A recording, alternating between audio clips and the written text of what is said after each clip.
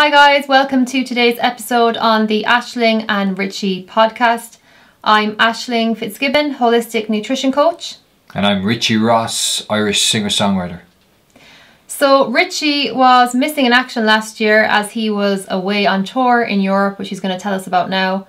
And I've been doing the podcast on the Moving from Fear to Trust series. So now that Richie is back, we're going to be doing the podcast episode with each other every second week, and then I have the interview then the other week. So Richie, welcome back to the podcast. It's been a while. Thank you very much.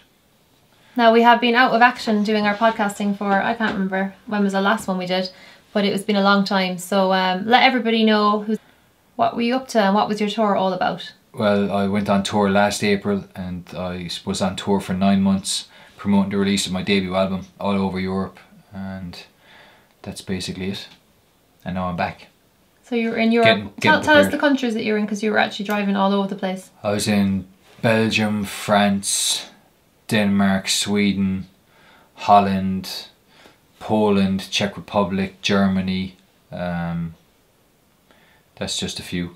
And yeah, I travelled all over Europe. So. Yeah, and then you came back, and you came back to a house full of puppies. A house full of puppies. Yeah. And we kept one, and his name is Happy. Happy is Richie's puppy, and he's absolutely adorable. Yeah. And then you actually went off to Poland, and then the whole coronavirus thing blew up. Yes. You almost got stuck there. So I was in Poland, and I was beginning a tour there for a week.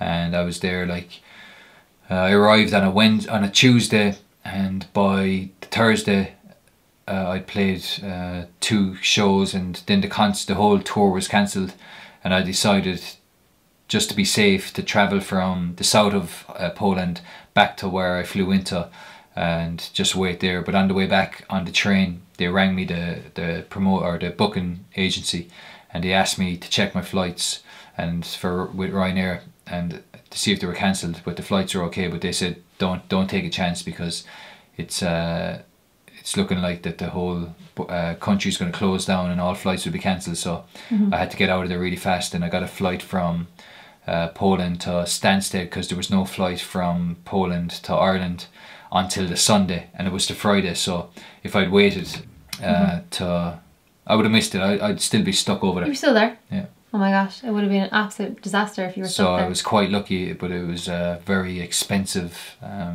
mistake.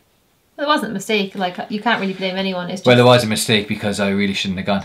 Because I knew when I was leaving, I was like, all right, I think something's happening here. This is going to be bad. And you know, when you say to yourself, trust your gut, that was one of the occasions where I should have rang up the booking agency and said, you know what, rather than me spending €600 on a tour where I'm going to lose so much money, that forget about it. And it would have been the right decision. So. Well, maybe that's something to bring forward into the future. When you get those feelings, that you actually act on the gut feeling and not just what your head thinks. Oh, I'll just do it because I've already booked it and I've said yeah. So that's true. Follow your gut instinct. It's always communicating. Actually, your body, I think, has much more wisdom than just what your head says, because your head is so busy and programmed to not be tuned into actually what you feel. So how is the coronavirus affecting you right now, Richie? Well, I'm actually quite lucky, because I did the tour last year and I was on the road for 9 months. I decided that this year I was going to spend it much more time back in Ireland and get ready for my next tour next year, and plan my next album release, which is going to be for my next tour next year. So it's basically taking a year off just to get organised for next year, and then I was going to gig more in Ireland. Yeah, you were going to start gigging here. So obviously that's affected me, because I can't gig in Ireland. But hopefully maybe in the summer, once things get back up and running, I can organise more gigs in Ireland. It's hard to tell when this is all going to lift, isn't it? Because we don't know yet. Yeah, but it's going to lift. Yeah. You know. But you're using this time, because I hear you in your office, your studio. He's playing a lot of music, so tell us what you're up to with your creations in the studio. Well, my next album is going to be all Irish Irish songs and some original songs, but it's mainly going to be just the guitar and vocals. So Keeping it simple. keeping it very simple. Yeah, because your first album was very mastered and very produced. It Wasn't was very it was overproduced for the live shows that I'm actually currently performing, which are solo. So you're playing your solo show, and then you have an album that's got an orchestra and French horns and trumpets and drums and bass, and it's just you standing there with the guitar. So obviously when someone buys the CD and they get home and they play it, they're kind of going, oh, that's totally different to the live show. So my idea behind the next album is to basically have the live show on the CD as you'd hear it, get as close to it as possible. So as authentic as possible, isn't it? Yeah. And that's kind of what people are looking for, aren't they, when you are on tour? Like, that's what they're kind of asking for. Yeah, and it's because I play a lot of Irish songs when I'm on tour, and people have said, oh, is that song on your CD? And I'm like, no, I haven't recorded it. So then I was thinking, right, just record all of my favourite Irish songs that I sing when I'm on tour. But not only that, to try and push the envelope and really make the fingerstyle arrangements really interesting. And so that's what I'm working hard on, and it's quite challenging and takes a lot of work and a lot of practice, but we're going to get there. But there's no boredom in our house, because between you practicing and writing music, and then myself, I'm creating all the content for Energy Is Your Currency membership, and Richie is my film man and lighting expert and the sound. You're all those people.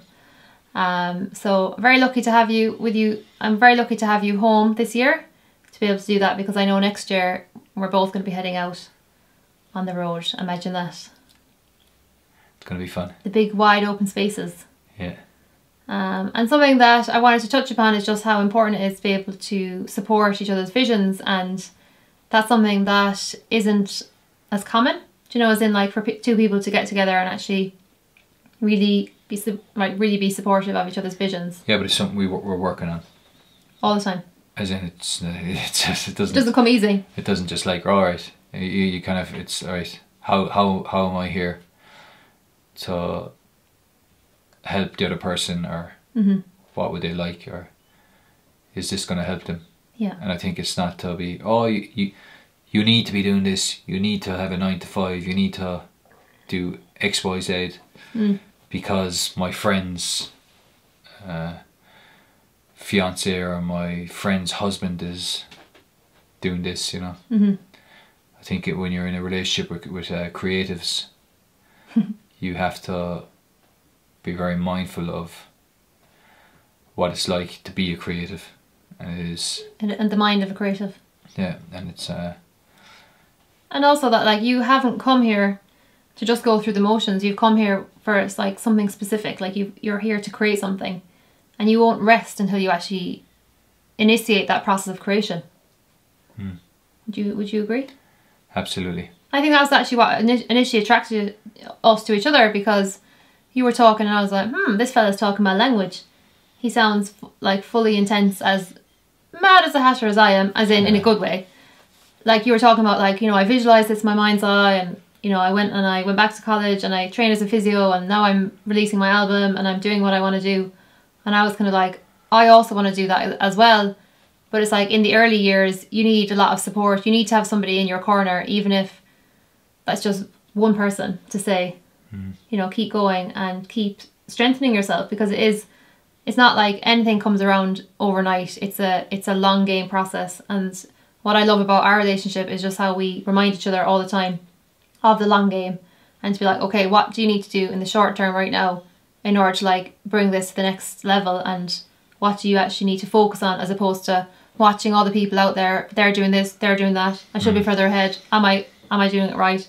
It's like we're actually both really grounding for each other, not just for our visions, but also like for taking care of each other, and you know, having a lovely time together as well. I think like we're really good for like working out together, going for walks, making meals, filming the meals. Filming the meals. Richie is my film man and sound engineer. Then eating the meals. And then we eat the meals after we did the filming.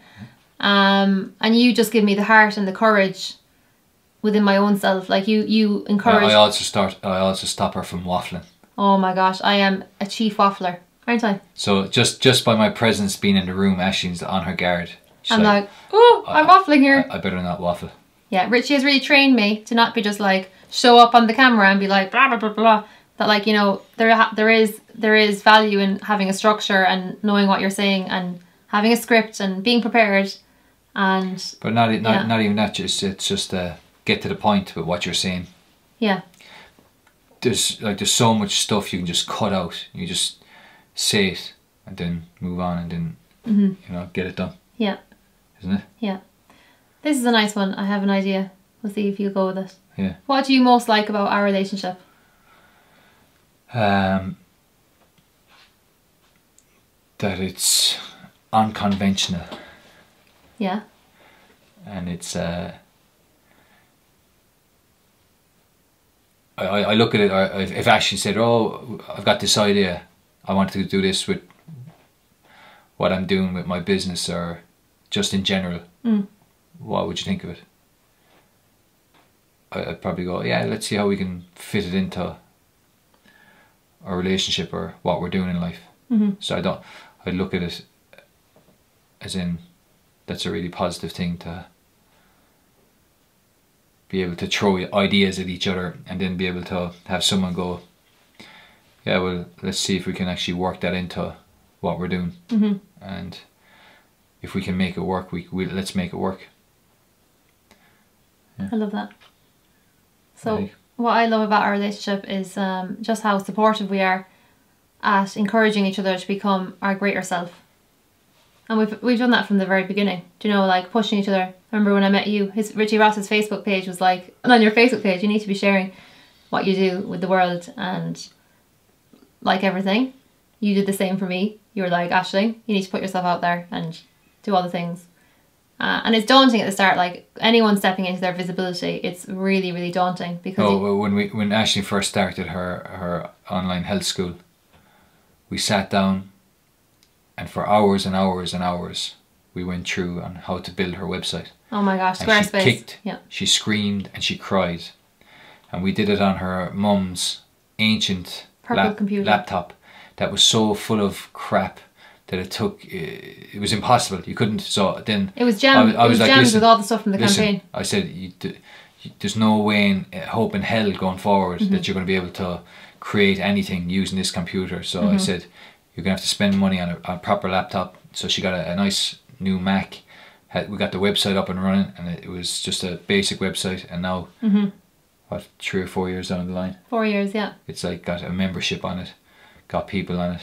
You know, it's. And I'm doing things now in my business that like I only dreamt, like were kind of a pipe dream like 4 years ago. Yeah.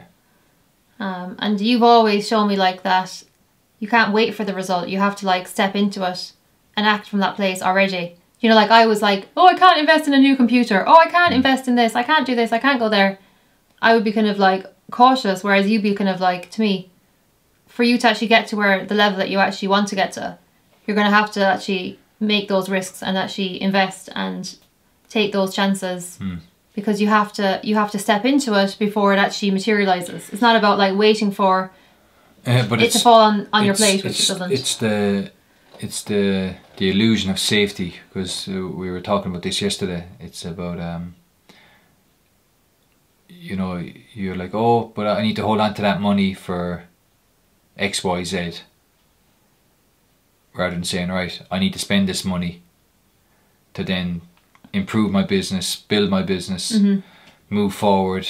And then, you know, it's like people they like to make excuses of oh, I'll take the safe option. Yeah. I'll take this 9-to-5 job because this is the safe option. And, you know, then something like the coronavirus comes along and everyone's in the same boat. You know, everyone ends up, so it doesn't matter if you're a singer or if you're what you're doing. You know, it's like people are out of work and they end up at home. Well, some people are working from home. Yeah, well, it's actually benefited you because your work has increased. Yeah. But what I was finding out this week, delving into the Pasteur and Beauchamp, and you found that really fascinating in terms of like where this whole idea of like the germ theory and why everyone is so terrified and wearing masks, and where this whole idea came from, you know, of what actually creates disease.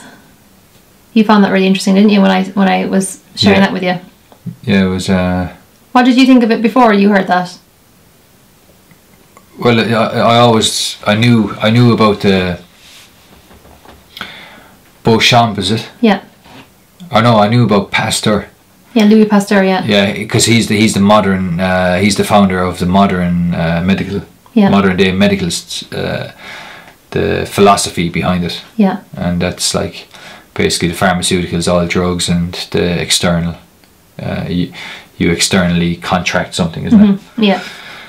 But she's planning to do a masterclass with a nutritionist that her mum trained with, and Aisling trained with years ago for her online health school, and she was just going through stuff, and I was like I came across a webinar she did on the two different views and how the two different models came about. Yeah.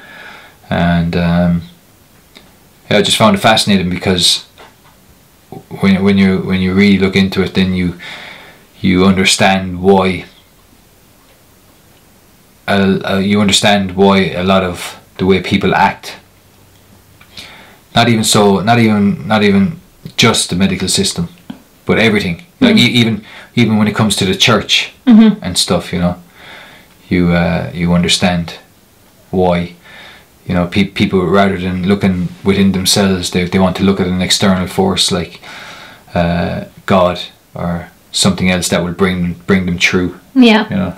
Yeah, it's almost like that view that like God is outside of you, and it's like you're not connected to that. Yeah. Isn't it? The power is outside of you. The power is outside of you. Yeah. That's because when I was watching this, when I was looking at the webinar, I was like, it just got a wider meaning to everything. Yeah, it does. Not just health. Yeah. But what happened was, then you had these two theories, and then you see how one went one way and then the other, and then one got completely sidetracked. Yeah. It got completely probably covered up and hidden and forgotten about, because obviously you have the medical system, which is the predominant mainstream way of thinking, and you know, it's one pill fixes everything, isn't every it? ill. Kind of. Yeah.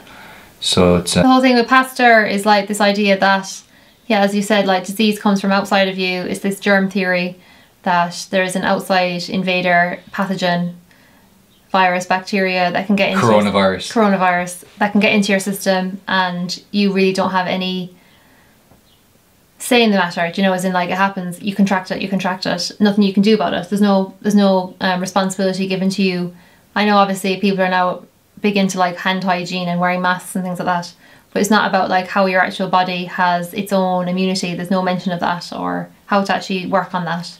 And then Beauchamp's theory is like a completely different view, where it actually looks at the conditions of the body and how that actually creates the outcome for health. So in terms of like things like genetic predispositions. Yeah, well, it's it's within. That's a tough word. Yeah, it's predispositions.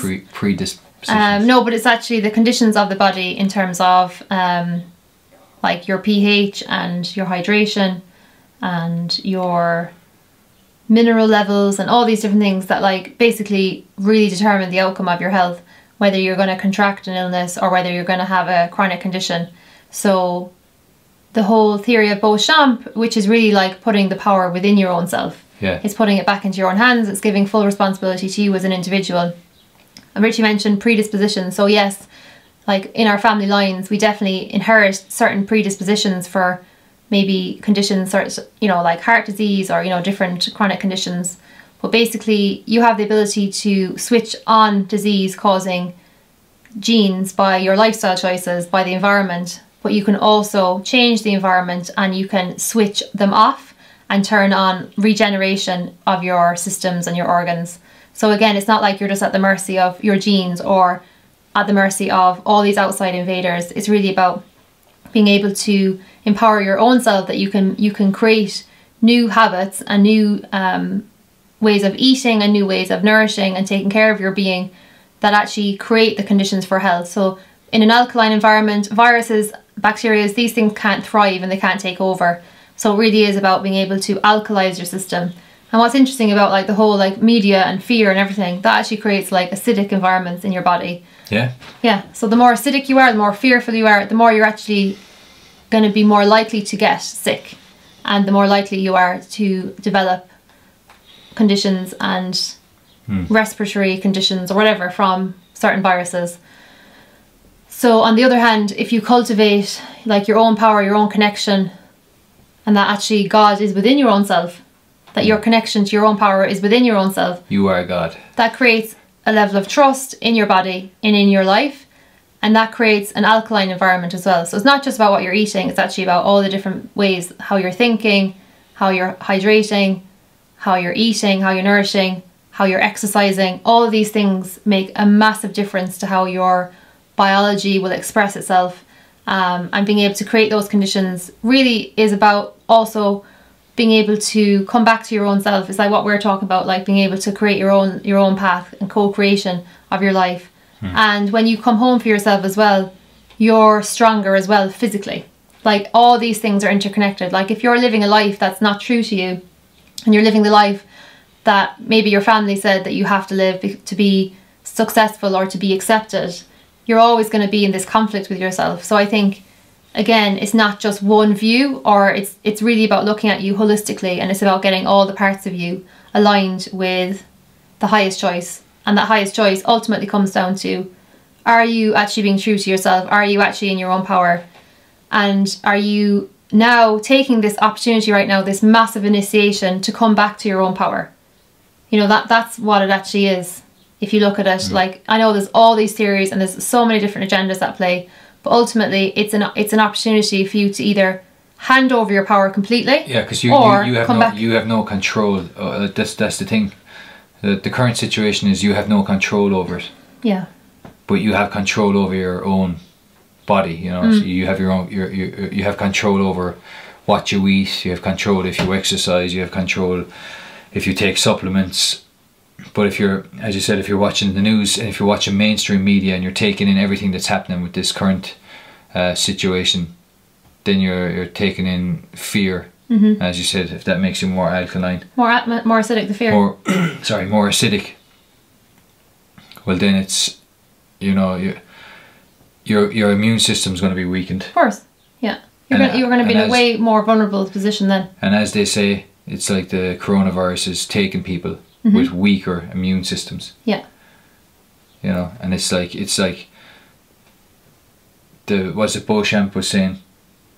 You need to strengthen your own immune system. Yeah, strengthen your own inner, his is called the terrain theory. So it's like about the inner soil, the inner terrain, the inner environment, and how you strengthen that, and that actually creates the conditions that don't allow those things to get in and actually take over your system. We always have viruses and bacteria and all these things in us, but it's when they actually take over that it becomes a problem. And so the whole thing is like, it's not about trying to kill the virus, it's actually about strengthening your own self on all levels, mentally, physically, emotionally, spiritually, and actually kind of going, up to this point in my life, have I been living true to myself? What is it that I now want to let go of that's no longer serving me? Because this is really bringing us into such high levels of fear and uncertainty that it's like, this is a great time to actually clear away a lot of the stuff that's been holding you down and holding you back. And that's something that I've really felt my own self, that it's just like, oh my God, the amount of stupid things that you'd be entertaining, that this is just like, just clear that off, because it doesn't have a place here, and where you want to go is very much determined by how you are in this current situation. Because like where you want to go in your life, you know, it's if you have a long-term vision for what you want to do, then you stay focused on what it is you're doing from day to day, to then eventually, you know, get you to where it is you want to go to. Yeah. So you're not like focused on, oh, the coronavirus is here, our lives are completely changed, we can never be the same again, our future ambitions are never going to become anything because of the current situation. But again, that's like you're letting an outside force take you away from your own inner self, your own inner focus, and that's why I think when I watched that webinar with Barbara Wren, I found it fascinating how you can relate this topic, which is to do with the health system or the medical model. You can relate it to so many areas and so many aspects of your life. Yeah. Not just the medical system or so I've done a whole blog article, so I'll put the link put that link into it, and that goes into the whole like background of what that is about Pasteur versus Beauchamp. So if you want to do further reading, that'll be included below. I've just kind of simplified down what it was from Barbara's teachings, who I trained with in nutrition, and is a real game changer in terms of just that whole outlook. Because as you said, the medical model would have you believe your power is outside of yourself, and you're always outsourcing your power and everything to that place, to that model. Yeah. Whether that's an individual doctor or the system itself. And, or what you know, when you read about this, try and look at it from every kind of a model. Yeah. You know, it's actually a model. It's two different models. It's a way of thinking, isn't it? Yeah. But it's just something that they've related it to the health system. But but it's in every system: education, finance, relationships, educational, everything. You can look at it that kind of a way, you know. And I thought that's what I found very interesting about it, because just like one simple topic, and you're like, wow, that's so powerful, relatable to so many aspects of your life. But Richie, a huge point is that like it takes a huge amount of personal power and responsibility to actually go on that path of returning back to their own selves. You know, like not everybody actually wants to do that because it's not easy. You know, as in like it takes a lot of work to take care of your nutrition, to exercise, but that's why do all these things, you know? That's the reason I found it very interesting, is when you read up about that and you see the two different, you read up about how they came about, the two different models. All of a sudden you start to go, oh, wow, there's so much more to this. Yeah. You know, it's not just black and white. This is the way it is. Yeah.